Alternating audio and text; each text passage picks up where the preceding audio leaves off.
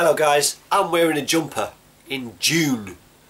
I'm not happy with the weather. Glastonbury's next week, and whilst you still can have fun at a wet festival, it just makes everything an absolute mission. Getting anywhere is tiring as fuck and takes twice as long. Yeah, oh god, it needs to be dry. So it needs to be dry. I'm not a religious man, but I'll be praying. Yeah, anyway. A few pickups to show, not a lot, just wanted to get this video out there before I go away. It's some original Xbox stuff, imagine that. So yeah, I've been getting some games off CEX. They've got a good website, good prices usually, and yeah, it's pretty good. I've been enjoying using that site, but it's a little bit of a lottery. You don't get to see the games before they get delivered, so whether they come complete or sans manual is a bit of a risk.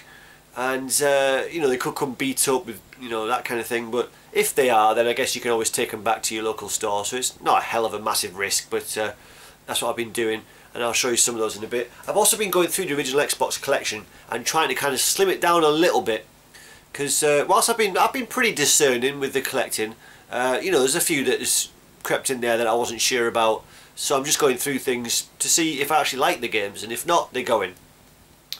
That's obviously, there's some games that are very collectible that I'll keep even if I don't particularly like them, but for the main, you know, I'm trying to separate the wheat from the chaff here. There's not a lot of chaff though, because like I said, I've been, you know, pretty much sticking to stuff that I'm quite sure I'll enjoy, but you know, it happens. Duplicates as well, they happen. So yeah, there's got some stuff here that I'm going to, well, I'm probably going to take in for trade. I was going to offer them up to you guys for trade, but they're not in the greatest condition, so I don't know how cheeky that would be to try and palm off some of my rough looking rejects. I could try and put them in new boxes if anybody's interested, but I'll show them anyway and have a little chat. So Outlaw Golf. Yeah, golf games, they just don't hold my interest. Once upon a time I used to enjoy them. I stuck this on for an hour or so and just didn't really get much out of it, so that's going. Again, yeah, not in the greatest condition. Like you can see, a bit of scruff on the box. It probably could be cleaned off fairly easily. Midnight Club 3, great game, but it's a duplicate, and I've got one that's complete now. That's sans manual. Burnout 3, again, this is a duplicate, but that's complete. Probably need a new box for that. It's got a bit of a massive hole in the plastic there. Time Split is 2. It's a duplicate. I do believe that's quite heavily scratched. I'll have to check that. Spartan Total Warrior, it's, you know, your massive hack and slash games. What do they call those type of games? Yeah, it's just not my type of thing. Nope, don't like it.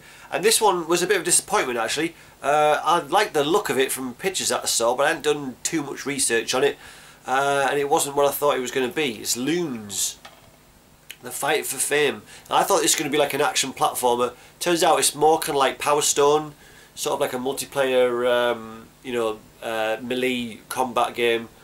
So yeah, like Power Stone sort of thing. So that's going. But if anybody wants to trade, I mean, that's in fairly decent nick.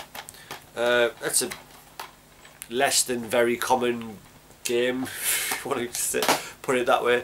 But yeah, so if anybody's interested in some of those, let me know if you want to do a trade. Otherwise, they're going to be going to the local indie store, where I'm trying to build up an amount of store credit. My idea is, you know, all the things that I don't want, the rejects and stuff I want to sell on, I'm just going to keep on trading those things in for store credit, and hopefully, you know, in about a year's time I might have enough store credit to get something pretty impressive outright on store credit, which would be awesome. I'm thinking something like maybe the PS4.5 or a 3DS, something significant like that. I'm up to about 56 quid in store credit, so over the course of the next year, it's doable. Yeah, I'm going to try and do that. You've got to keep topping it up though as well, because after a year, this store's store credit cancels out. And I had that happen to me once before. I had like 14 quid on store credit. I'd left it for quite a while. I went back to check and it had wiped off the system. So I've been diddled out of 14 quid. I was not happy. So this time I'm going to make sure there's a drip feed, keeping that store credit current, because that's what they do every time you trade in. It refreshes it or something. So yeah, that is my plan for that. Anyway, so pickups. Shall I do that first? No, let's talk about this first. I've just finished Skyward Sword. Was it last night? Yeah, last night finished this. Oh my god, fantastic game, absolutely loved it. I know there was some kind of lukewarm reception to it when it first came out. I don't know why. It's right up there with my favourite Zeldas. Brilliant. You know, the new elements to the gameplay, the flying around on the big eagle thing, griffin, whatever it's, I don't know what it's called, can't remember. Yeah, that's cool. You know, the new toys it introduces along with the traditional ones that you always get, spiced it up. I like the environments, the enemies, the bosses were brilliant. The final boss was dead easy. I was really surprised. You get to fight this guy called Demise, who's a pretty awesome looking, sort of reminiscent of Akuma, a demon guy with big flame hair. The final boss, it's pretty easy actually. But yeah, that's not a criticism, just an observation I guess. But yeah, I'll be holding on to that. I'm definitely going to play through on hero mode. I've never actually played a Zelda game on hero mode before, so I think I'll do it on this one and see what else can be gleaned from it. Right, okay. Some of these that I've already opened, I was planning on doing a kind of open and reveal, you know, a live unpackaging video, as someone recently lamented that there isn't many of. Was that Lebosu? I think it was. Yeah, I was saying that it can be exciting, put that word in parentheses, to watch people unpackage things and see, together, sharing the excitement of whether or not a game is in good nick or not. It's the very little things in life, isn't it, that keeps you going. Yeah. Anyway, so these are all from CEX, I do believe. Yeah, some decent prices. So we first have The Incredibles: Rise of the Underminer. I haven't seen this game out in the wild ever, so again it was one of those where I thought, is that going to be collectible based on the fact that these specific eyes have never seen it out in a shop? Probably not, but I got it for anyway. And yeah, action platformer, cool abilities and such. We shall see how that turns out. Yeah, I'm going to show you 3 of these games specifically, then say a little thing about it. Don't need to give you commentary about that, do I? Bard's Tale. This is an action RPG. Apparently it's kind of quite comedic, almost like a sort of satire on RPGs. So that'll be interesting to see it from that point of view. Kind of you know, very self-knowing, wink wink kind of thing. Comedic references to the genre's tropes. But I'm sure I will like that. Bard's Tale sounds intriguing, definitely. Yep, and that is complete. These were £2 each. And then Minority Report, Everybody Runs. Apparently this looks like a pretty sweet game. Yeah, third person action, stealth, investigation game. This looks ace. I've not seen any reviews of it. I'm not going to watch anything. I'm just going to whack it in and have a go. But yeah, that one is also complete. That was I think that was 70p or £1. I think it was a quid I think it was, yeah. And the good thing about CEX as well is if you order a whole bunch of games, the postage is still just £2.50 for the whole lot. So it's better to get a whole lot together. You save a hell of a lot on postage, and yeah, some of the prices are pretty decent, so it's worth, you know, shawling through. But these 3, I ordered quite a few. These 3 didn't come, and so I had to write to them and asked for them to be sent out. They checked and said that they had been sent out. This was about a week later. They said, you got to wait 14 days for us to step in and do anything. I waited an extra week and messaged again and said, look, they're still not here. And they said, alright, and we'll send you some replacements. So they did. They sent me replacements. These ones just arrived yesterday, about 3 weeks after I ordered them. So yeah, who was to know? The originals were 3 weeks after I ordered. The replacements came 2 days after I ordered the replacements, 2 weeks after the first order, if you get me. So yeah, what was that? Yeah, £2. I was right when I had £2, £2 and £1. So yeah, I now have spare copies of these. So I guess what, I'll just pilfer the best condition ones and the rest will go on trade. And again, you guys, if you want my scruffy offcasts, yeah, there's those 3 games to add to the list as well. I think Bard's Tale isn't complete, I do believe. No, Bard's Tale is complete. One of them wasn't complete, was it? Yeah, Incredibles.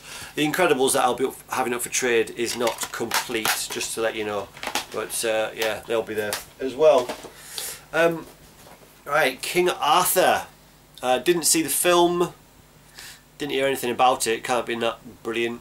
Maybe it is. Who knows? But yeah, I just like that era. You know, I like the kind of Middle Ages as a setting for games.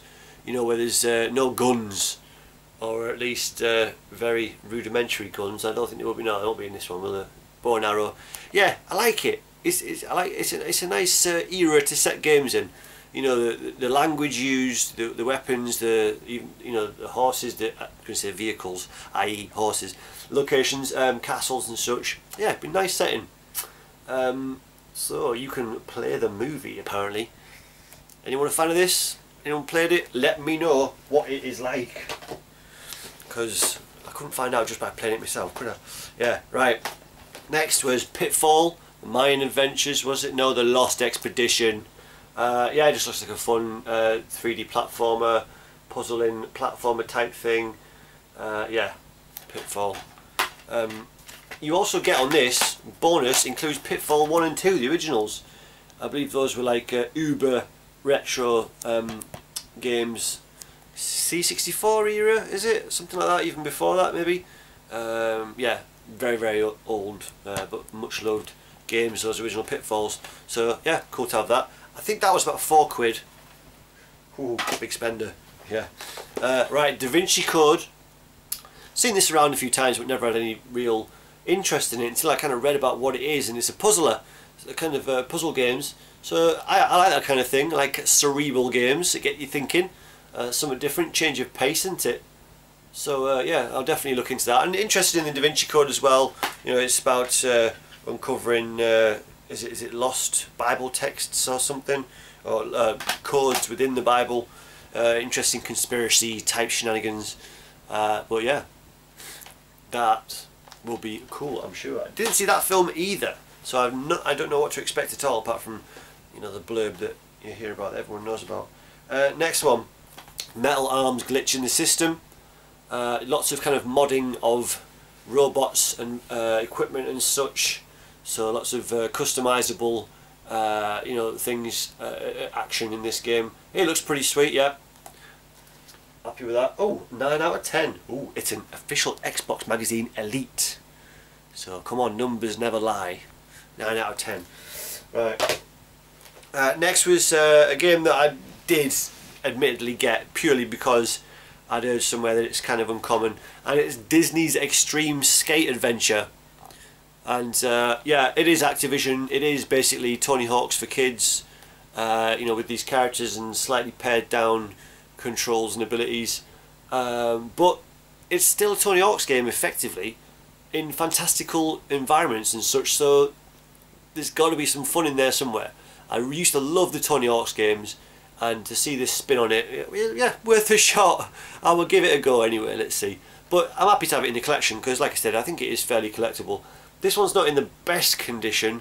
It's mainly just out of box though, so that's alright. I'll have to swap it out, but you do have a bit of a crack there. Look at that, oh dear. But that's okay, that can be salvaged. I'll get a replacement box for that.